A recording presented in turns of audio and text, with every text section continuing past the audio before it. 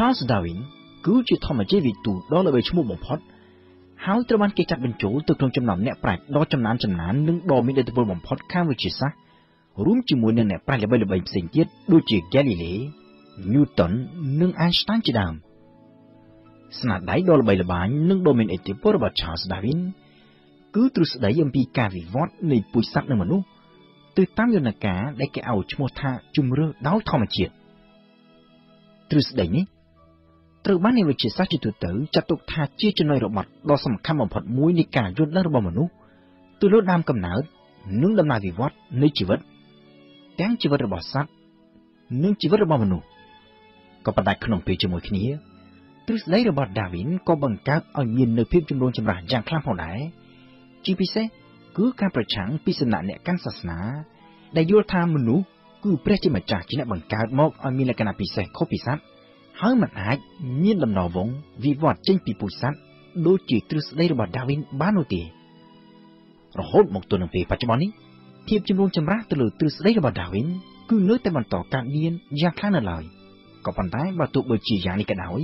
គេនៅតែចាត់ទុក Charles Darwin ថាជាអ្នកប្រាជ្ញខាងវិទ្យាសាស្ត្រដ៏អស្ចារ្យមួយរូប Charles Darwin កើតនៅឆ្នាំ1809នៅក្នុងទីក្រុងតូចមួយនៅក្នុងប្រទេសអង់គ្លេសការចាប់កំណើតនិងការធំដឹងក្តីនៅឯទីជនបទនេះហើយដែលជាកត្តាដ៏សំខាន់មួយកំណត់អំពីចំណង់ចំណូលចិត្តរបស់ Darwin ទៅលើធម្មជាតិ Darwin គឺជាកូនទី5នៅក្នុងចំណោមបងប្អូនទាំងអស់6នាក់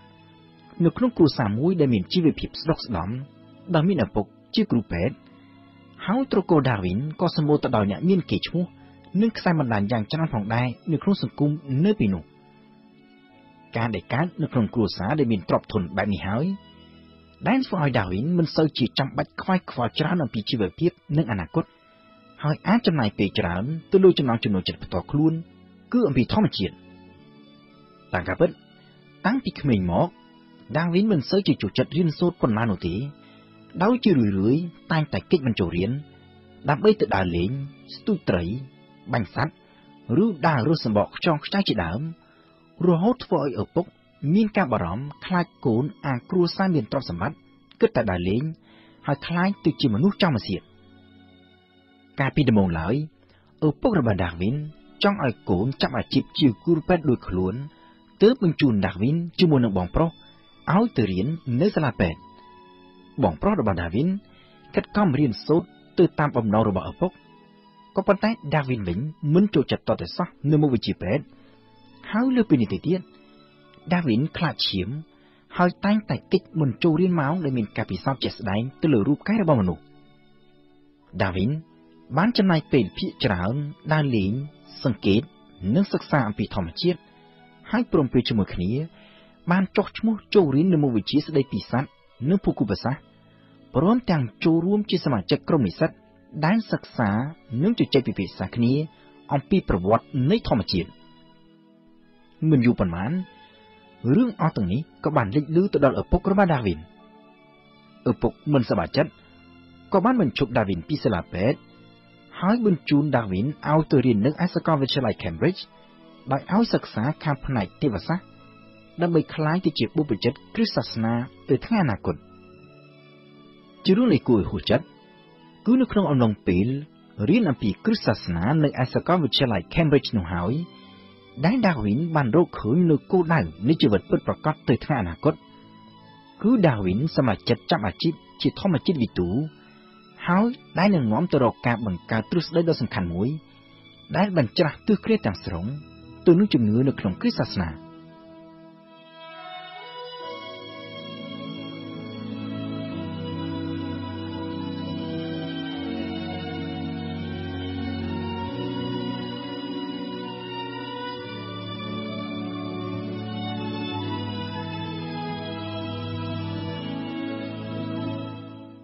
នៅ Cambridge Darwin មានការយកចិត្តទុកដាក់លើការរៀនសូត្រច្រើនជាងកាលពីមុនអ្វីត្បិតតែមិនចូលចិត្តមុខវិជ្ជាផ្នែកទេវសាស្ត្រក៏ប៉ុន្តែ Darwin បានខិតខំរៀនសូត្រយ៉ាងហោចណាស់ទៅលើមុខវិជ្ជាគោលមួយចំនួនដែលចាំបាច់សម្រាប់ការប្រឡងនិយាយជារួម Darwin ខំរៀនល្មមឲ្យបានត្រឹមតែប្រឡងជាប់ចំណែកឯពេលសល់ពីនោះ Darwin យកទៅចំណាយទៅលើការសិក្សាពីធម្មជាតិដូចកាលពីពេលមុនលើពីនោះទៅទៀតនៅ Cambridge នោះ Darwin បានស្គាល់សាស្ត្រាចារ្យមួយចំនួនដែលជំនាញខាងការសិក្សាអំពីសត្វរុក្ខជាតិនិងដីដែលគេហៅថាសត្វសាស្ត្ររុក្ខសាស្ត្រនិងភូមិសាស្ត្រនៅក្នុងចំណោមនោះមានសាស្ត្រាចារ្យមួយរូបឈ្មោះថា John Stephen Henslow គឺជាអ្នកដែលបានដើរតួនាទីសំខាន់បំផុតនៅក្នុងការត្រួសត្រាយផ្លូវឲ្យ Darwin អាចក្លាយទៅជាអ្នកវិទ្យាសាស្ត្រក្រោយមកទៀតគឺលោក Henslow ដែលជាអ្នកបានបញ្ចុះបញ្ចូល Darwin ឲ្យបង្វែរការសិក្សាទៅលើធម្មជាតិពីត្រឹមតែជាការកម្សាន្តឲ្យទៅជាការសិក្សាពិតប្រាកដដើម្បីចាប់យកអាជីពជាធម្មជាតិវិទូលើពីនេះទៅទៀតគឺលោក Henslow ដែលជាអ្នកបានជួយឲ្យ Darwin បានធ្វើជាធម្មជាតិវិទូនៅក្នុងដំណើរបេសកកម្មដ៏សំខាន់មួយគឺបេសកកម្មជុំវិញពិភពលោកតាមនាវា Beagle នៅឆ្នាំ 1831 នៅក្នុងអំឡុងពេលនោះចក្រភពអង់គ្លេសគឺជាមហាអំណាចពិភពលោកលំដាប់ទី1ហើយអំណាចទ័ពដ៏កម្ពុជារបស់អង់គ្លេសនៅពេលនោះគឺទ័ពជើងទឹកនៅក្នុងការវាទានពង្រីកអំណាចរបស់ខ្លួនទាំងខាងយោធានិងពាណិជ្ជកម្មកងទ័ពជើងទឹកអង់គ្លេសតែងតែរៀបចំបេសកកម្មទៅស្វែងយល់អំពីទីតាំងភូមិសាស្ត្រនៅតាមតំបន់នានានៅទូទាំងពិភពលោកទាំងមូលហើយនៅឆ្នាំ 1831 នោះបេសកកម្មដ៏ចម្បងរបស់នាវាចម្បាំង Beagle គឺទៅធ្វើការសិក្សាអំពីតំបន់អាមេរិកឡាទីន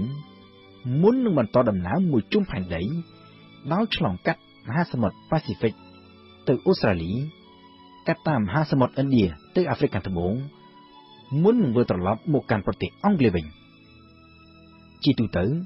នៅក្នុងបេសកកម្មសិក្សាអំពីទីតាំងភូមិសាស្ត្របែបនេះកងទ័ពជើងទឹកអង់គ្លេសក៏ឆ្លៀតឱកាសផងដែរធ្វើការសិក្សាអំពីសក្តានុពលនៃធនធានធម្មជាតិនៅតាមតំបន់ដែលខ្លួនទៅដល់ហើយដូច្នេះហើយបានជាគេត្រូវការអ្នកជំនាញខាងធម្មជាតិឲ្យធ្វើដំណើរទៅជាមួយនៅឆ្នាំ 1831 នោះ Darwin ដែលមានវ័យទើបតែ 22 ឆ្នាំទើបនឹងបញ្ចប់ការសិក្សាពីសាកលវិទ្យាល័យ Cambridge ក៏ប៉ុន្តែសញ្ញាបត្រដែល Darwin ទទួលបាននៅពេលនោះគឺបរិញ្ញាបត្រខាងទេវសាស្ត្រដែលផ្ដោតទៅលើគ្រិស្តសាសនាចំណែកឯជំនាញខាងធម្មជាតិវិញ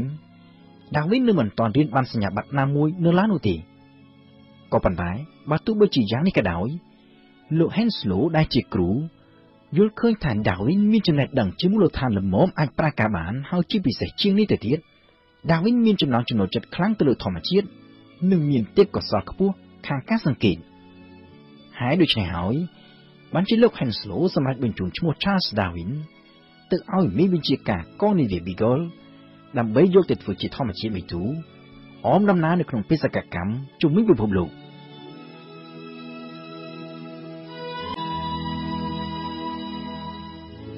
នៅថ្ងៃទី 27 ខែធ្នូឆ្នាំ 1831 នៅពេលដែលនាវា Beagle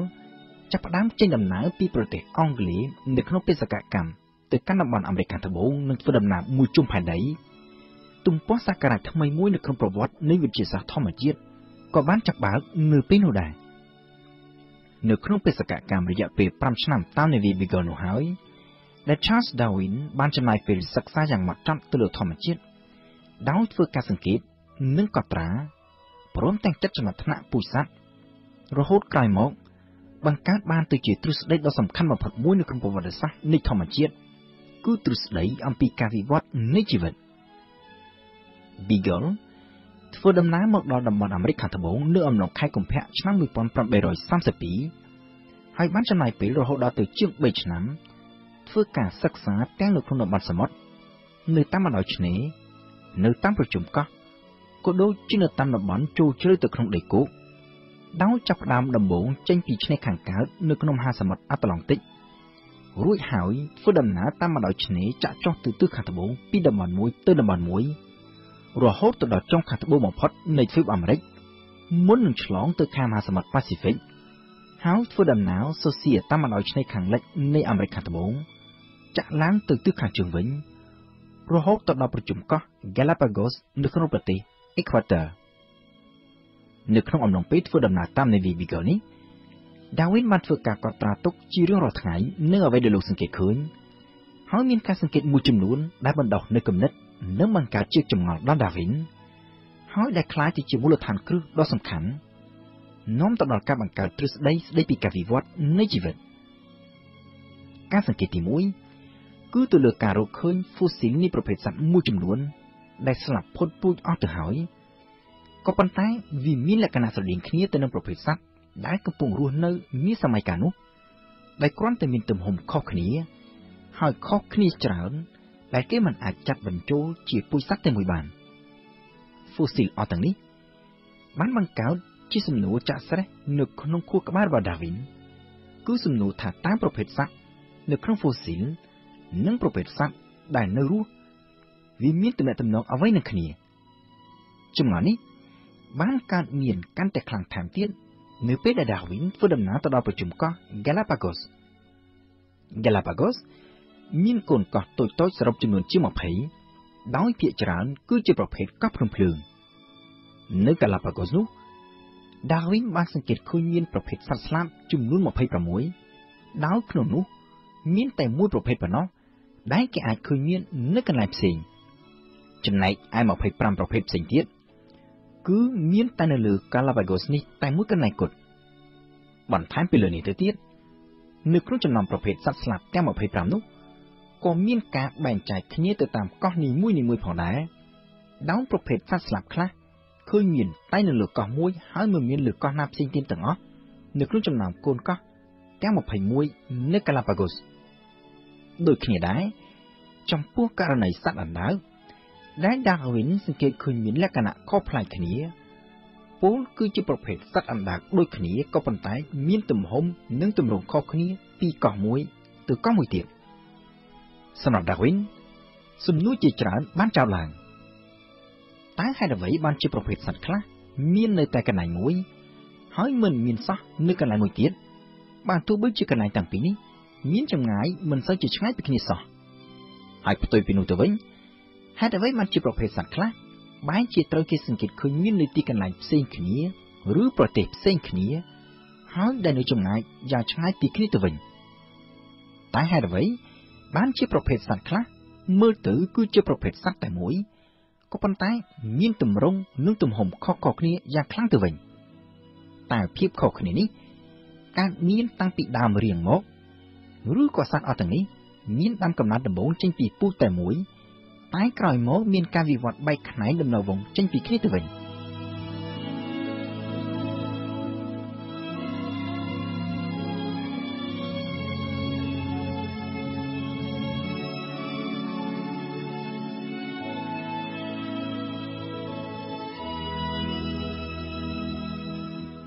នៅចុងឆ្នាំ1835 Navy Beagle បានចាក់ចេញពីតំបន់អាមេរិកខាងត្បូងឆ្លងកាត់មហាសមុទ្រ Pacific សម្ដៅទៅកាន់ប្រទេសនូវែលសេឡង់និងអូស្ត្រាលីបន្តមកទៀតធ្វើដំណើរកាត់តាមមហាសមុទ្រឥណ្ឌាទៅដល់អាហ្វ្រិកខាងត្បូងរួចហើយឆ្លងចូលទៅកាន់មហាសមុទ្រអាត្លង់ទិកមុននឹងធ្វើដំណើរត្រឡប់ទៅកាន់ប្រទេសអង់គ្លេសវិញនៅខែតុលាឆ្នាំ1836នៅពេលនោះ Darwin នៅមិនទាន់រកឃើញនៅចម្លើយច្បាស់លាស់ទៅនឹងសំណួរចាក់ស្រេះដែលកើតចេញពីការសង្កេតនៅប្រជុំកោះ Galapagos នៅឡើយនោះទេហើយក៏មិនទាន់បង្កើតនៅទ្រឹស្ដីស្ដីពីការវិវត្តនៃជីវិតនៅឡើយនោះដែរក៏ប៉ុន្តែទោះជាយ៉ាងណាលទ្ធផលនៃការសិក្សានិងការសង្កេតទៅលើធម្មជាតិដែល Darwin បានធ្វើនៅក្នុងរយៈពេល5ឆ្នាំនៅពេលធ្វើដំណើរតាម Navy Beagle គឺគ្រប់គ្រាន់ល្មមអាចឲ្យ Darwin ក្លាយទៅជាធម្មជាតិវិទូដ៏ល្បីឈ្មោះម្នាក់នៅអង់គ្លេសតាមការពិតទៅ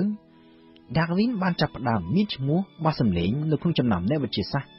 ចាប់តាំងពីមិនទាន់បញ្ចប់បេសកកម្មនៅលើ Navy Beagle មកម្លេះដោយនឹងអំឡុងពេលនោះ Darwin តែងតែបានផ្ញើលិខិតឆ្លងឆ្លើយគ្នាជាមួយនឹងអ្នកវិទ្យាសាស្ត្រនៅអង់គ្លេសអំពីអ្វីដែលលោកសង្កេតឃើញនិងអំពីទស្សនៈរបស់លោកដែលទាញចេញពីការសង្កេតអស់ទាំងនេះនៅខែវិច្ឆិកាឆ្នាំ1836ពលគឺតែប្រមាណជាមួយខែប៉ុណ្ណោះក្រោយពីវិលត្រឡប់ពីបេសកកម្មលើ Navy Beagle Darwin ត្រូវបានគេជ្រើសរើសឲ្យចូលជាសមាជិកវិទ្យាស្ថានស្រាវជ្រាវខាងភូមិភាសាអង់គ្លេសជាង2ឆ្នាំក្រោយមកទៀតគឺនៅដើមឆ្នាំ1839 Darwin បានចូលជាសមាជិកវិទ្យាស្ថានស្រាវជ្រាវខាងសត្វសាស្ត្រហើយជាពិសេសជាងនេះទៅទៀត គឺបានចូលជាសមាជិកស្ថាប័នដ៏ល្បីល្បាញបំផុតមួយនៅពេលនោះគឺរាជបណ្ឌិតសភាវិទ្យាសាស្ត្រអង់គ្លេសឬ The Royal Society នៅឆ្នាំ1839នោះ Charles Darwin បានរៀបការជាមួយនឹងប្អូនស្រីជីដូនមួយហើយបើតាមការពិតទៅឪពុកក្មេកនិងដែលត្រូវជាឪពុកមារបស់ Darwin ក៏ជាអ្នកដែលបានដើរតួនាទីដ៏សំខាន់មួយដែរនៅក្នុងការជួយបញ្ចុះបញ្ចូលឪពុក Darwin ឲ្យយល់ព្រមអនុញ្ញាតឲ្យ Darwin ទៅធ្វើដំណើរជុំវិញផែនដីតាមនាវា Beagle កាលពីមុនពីព្រោះថាពីដំបូងឡើយឪពុករបស់ Darwin បានជំទាស់នឹងគម្រោងនេះនៅពេលនោះឪពុករបស់ Darwin តែងតែបារម្ភខ្លាចកូនអាងទ្រព្យសម្បត្តិរបស់ឪពុកហើយគិតតែចង់ទៅដើរលេងសប្បាយភ្លឺភ្លើនមិនគិតពីអនាគតហើយខ្លាយទៅជាមនុស្សចោរម៉ាសៀតខូចដល់វងត្រកូលដែលមានឋានៈខ្ពង់ខ្ពស់នៅក្នុងសង្គមអង់គ្លេសក៏ប៉ុន្តែនៅទីបំផុតទៅផ្ទុយពីក្តីបារម្ភរបស់ឪពុក Darwin បានខ្លាយទៅជាអ្នកវិទ្យាសាស្ត្រដែលមានទាំងកេរ្តិ៍ឈ្មោះល្បីនិងមានប្រាក់ចំណូលច្រើនហើយថែមទាំងមានគ្រួសារដ៏ល្អមួយដែលមានកូនទាំងអស់10នាក់ហើយអាចរស់នៅក្នុងជីវិតមួយប្រកបដោយសុភមង្គលក៏ប៉ុន្តែបើទោះបីជាយ៉ាងនេះក៏ដោយសម្រាប់ Darwin ជីវិតហាក់ដូចជានៅតែមិនទាន់ពេញលេញនៅឡើយដោយសារតែចំណោះចាក់ស្រេះជាច្រើនដែលកើតមានឡើងពីការសង្កេតរបស់លោកទៅលើធម្មជាតិនៅក្នុងអំឡុងការធ្វើដំណើរតាមនាវា Beagle នោះនៅតែបន្តចោទឡើងដោយមិនអាចរកដំណោះស្រាយឃើញនៅឡើយរហូតតទៅដល់ឆ្នាំ1859ពលគឺជា20ឆ្នាំក្រោយការធ្វើដំណើរតាមនាវា Beagle ទើប Charles Darwin បានរៀបចំនិងចុះផ្សាយនៅទ្រឹស្ដីស្ដីពីការវិវត្តនៃជីវិតតាមរយៈសៀវភៅដែលមានចំណងជើងជាភាសាអង់គ្លេសថា The Origin of Species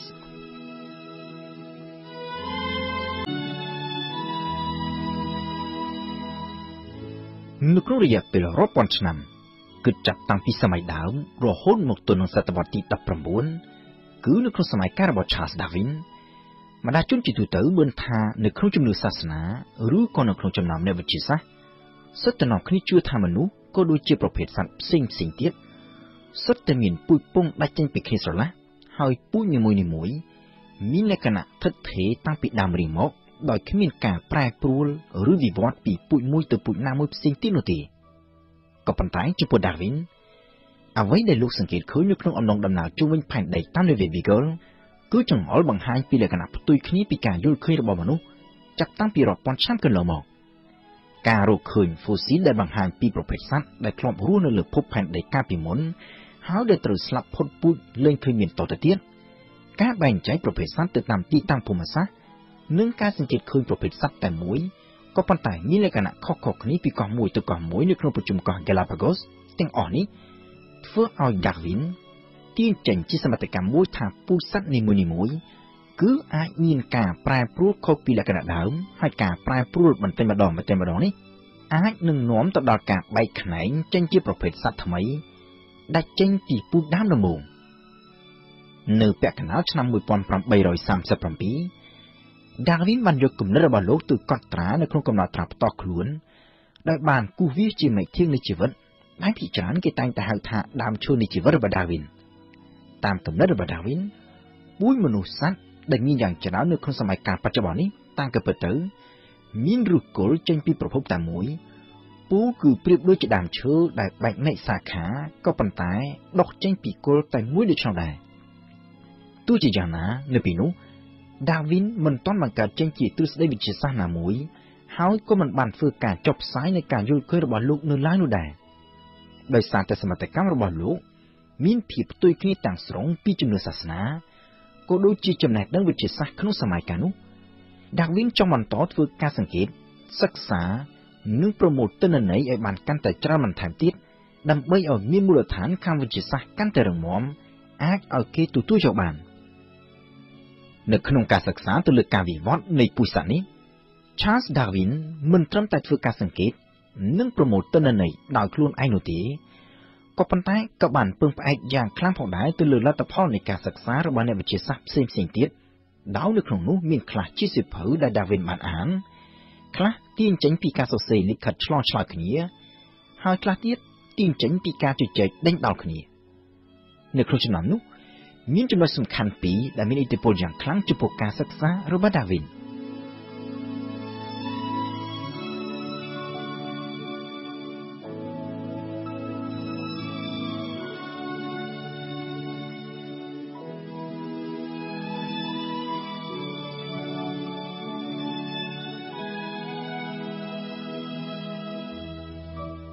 Darwin មានការចាប់អារម្មណ៍ទៅលើការបង្កាត់ពូជសត្វដូចជាការបង្កាត់ពូជឆ្កែនិងជាពិសេសគឺការបង្កាត់ពូជព្រាបដែល Darwin ខ្លួនឯងបានធ្វើការពិសោធន៍ដោយផ្ទាល់ Darwin បានសង្កេតឃើញថានៅក្នុងប្រភេទសត្វព្រាបតែមួយគេអាចធ្វើការបង្កាត់ពូជឲ្យចេញទៅជាព្រាបដែលមានទំហំទម្រង់និងពណ៌សម្បុរខុសៗគ្នាសម្រាប់ Darwin ប្រសិនបើមនុស្សអាចធ្វើការបង្កាត់ពូជសត្វឲ្យចេញទៅជាពូជផ្សេងគ្នាមានទំហំទម្រង់និងពណ៌សម្បុរខុសគ្នាបានដំណើរការបែបនេះក៏គួរតែអាចកាត់មានឡើងបានដែរទៅតាមលក្ខណៈធម្មជាតិរបស់សត្វបន្ថែមពីលើនេះទៅទៀតនៅក្នុងអំឡុងឆ្នាំ 1838 Darwin បានអានសៀវភៅមួយសរសេរដោយសេដ្ឋកិច្ចវិទូអង់គ្លេសស្ដីអំពីគោលការណ៍នៃការវិវត្តខាងប្រជាសាស្ត្រនៅក្នុងសៀវភៅនេះ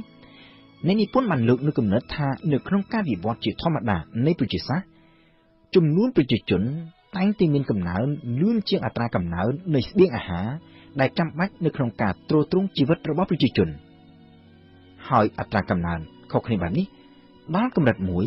ប្រសិនបើគ្មានវិធានការដើម្បីគ្រប់គ្រងអត្រាកំណើនរបស់ប្រជាជនឲ្យបានត្រឹមត្រូវទេនោះចំនួនប្រជាជននឹងមានច្រើនហើយនឹងបង្កើតឲ្យទៅជាវិបត្តិខ្វះស្បៀងអាហារ Darwin បានយកទ្រឹស្ដីនេះទៅធ្វើការពិចារណាក៏ប៉ុន្តែអនុវត្តចំពោះសត្វនៅក្នុងលក្ខណៈធម្មជាតិ Darwin គិតថាសត្វក៏ដូចជាមនុស្សដែរពោលគឺទៅតាមការវិវត្តជាធម្មតាចំនួនសត្វមានកំណើនលឿនជាងកំណើនស្បៀងអាហារហើយទៅដល់ចំណុចមួយសត្វត្រូវមានចំនួនច្រើន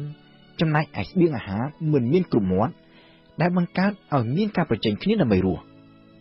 នៅក្នុងការប្រជែងគ្នាទៅតាមលក្ខណៈធម្មជាតិនេះប្រភេទសត្វណាដែលមានលក្ខណៈអំណោយផលស្របទៅនឹងធម្មជាតិដែលនៅជុំវិញខ្លួនគឺជាអ្នកដែលមានព្រៀបហើយមានឱកាសច្រើនក្នុងការរស់ព្រមទាំងអាចបង្កើតកូនពូនជាចៅបន្តពូជពង្សរបស់ខ្លួនឲ្យកាន់តែរីកចម្រើនតទៅមុខផ្ទុយពីនេះទៅវិញសត្វដែលមិនមានលក្ខណៈអំណោយផលមិនអាចប្រជែងឈ្នះគេបានជាហេតុធ្វើឲ្យពូជរបស់ខ្លួនចេះតែថមថយទៅពីមួយចំនួនទៅមួយចំនួនរហូតដល់ចំណុចមួយអាចនឹងត្រូវស្លាប់ផុតពូជទាំងស្រុងពូជគឺដូចជាប្រភេទសត្វនៅក្នុង fossil ដែល Darwin បានសង្កេតឃើញនៅក្នុងអំឡុងពេលធ្វើដំណើរតាមនាវា Beagle ដូចនោះដែរដំណើរការនេះហើយដែលគេឲ្យឈ្មោះថាជំរើសដោយធម្មជាតិពូជគឺលក្ខណៈពីធម្មជាតិជាអ្នកកំណត់ពីជោគវាសនាថាពូជសត្វណាមួយអាចស្គាល់ភាពរុងរឿងតទៅមុខហើយពូជសត្វណាត្រូវថមថយរហូតអាចត្រូវស្លាប់ផុតពូជនៅពេលនោះហើយដែល Charles Darwin បានទាញសេចក្តីសន្និដ្ឋានហើយបង្កើតបានទៅជាទ្រឹស្ដីអំពីការវិវត្តនៃជីវិតតាមរយៈជំរើសដោយធម្មជាតិនៅក្នុងទ្រឹស្ដីនេះ Darwin បានកំណត់ថាពូជសត្វនីមួយៗមិនមានទម្រង់ទំហំឬលក្ខណៈដូចគ្នាស្ថិតថេរនៅជាដរាបនោះទេក៏ប៉ុន្តែសត្វអាចមានភាពខុសគ្នាខ្លះៗប្រៀបដូចជានៅក្នុងករណីបង្កាត់ពូជដោយដៃមនុស្សដូច្នោះដែរពីដំបូងភាពខុសគ្នានេះគឺមានតិចតួចក៏ប៉ុន្តែវាអាចជាកត្តាចម្បងដែលកំណត់ពីការសម្របខ្លួនទៅនឹងធម្មជាតិដែលនៅជុំវិញខ្លួនរបស់ពូជសត្វនីមួយៗពូជសត្វដែលមានលក្ខណៈមិនសមស្របទៅនឹងធម្មជាតិចេះតែថមថយពីមួយចំនួនទៅមួយចំនួនរហូតដល់អាចស្លាប់ផុតពូជចំណែកឯពូជសត្វដែលមានលក្ខណៈសមស្របទៅនឹងធម្មជាតិចេះតែមានភាពរីកចម្រើនឡើងអាចបង្កើតជាកូនពូនជាចៅយ៉ាងច្រើនតទៅមុខទៀតហើយយន្តការបែបនេះចេះតែបន្តកើតមានពីមួយចំនួនទៅមួយចំនួនដែលជាហេតុធ្វើឲ្យពូជសត្វចំនួនក្រោយៗកាន់តែមានភាពខុសគ្នាពីពូជសត្វដើមបន្តិចម្ដងហើយនៅក្នុងរយៈពេលវែងរហូតដល់ទៅរាប់ម៉ឺនឬក៏រាប់លានឆ្នាំក្រោយមកពូជសត្វចំនួនក្រោយអាចនឹងមានភាពខុសគ្នាស្រឡះពីពូជសត្វដើមទ្រឹស្ដីស្ដីពីការវិវត្តនៃជីវិតតាមរយៈជំរើសដោយធម្មជាតិនេះត្រូវបាន Charles Darwin យកទៅចុះផ្សាយជាសាធារណៈនៅឆ្នាំ 1859 តាមរយៈសៀវភៅដែលមានចំណងជើងជាភាសាអង់គ្លេសថា The Origin of Species Charles Darwin បានទទួលមរណភាពដោយជំងឺនៅឆ្នាំ 1882 ដោយបន្សល់ទុកនូវកេរ្តិ៍ឈ្មោះនិងទ្រឹស្ដីដ៏មានឥទ្ធិពលបំផុតមួយនៅក្នុងការសិក្សាខាងវិទ្យាសាស្ត្រហើយដែលត្រូវបានគេចាត់ទុកថាជាបដិវត្តន៍ដ៏សំខាន់មួយនៅក្នុងការយល់ដឹងរបស់មនុស្សទៅលើធម្មជាតិនិងទៅលើខ្លួនឯងផ្ទាល់រហូតមកទល់នឹងពេលបច្ចុប្បន្ននេះអ្វីត្បិតតែទ្រឹស្ដីរបស់ Darwin នៅតែមានភាពចម្រូងចម្រាសច្រើនក៏ប៉ុន្តែអ្នកវិទ្យាសាស្ត្រជាទូទៅ នាំគ្នាទទួលស្គាល់ទ្រឹស្ដីរបស់ Charles Darwin ស្ដីអំពីការវិវត្តនៃជីវិតតាមរយៈជំរឿនដោយធម្មជាតិថាជាទ្រឹស្ដីពិតប្រាកដតាមបែបវិទ្យាសាស្ត្រហើយដែលគេយកមកធ្វើជាមូលដ្ឋានគ្រឹះនៃការសិក្សាខាងវិទ្យាសាស្ត្រ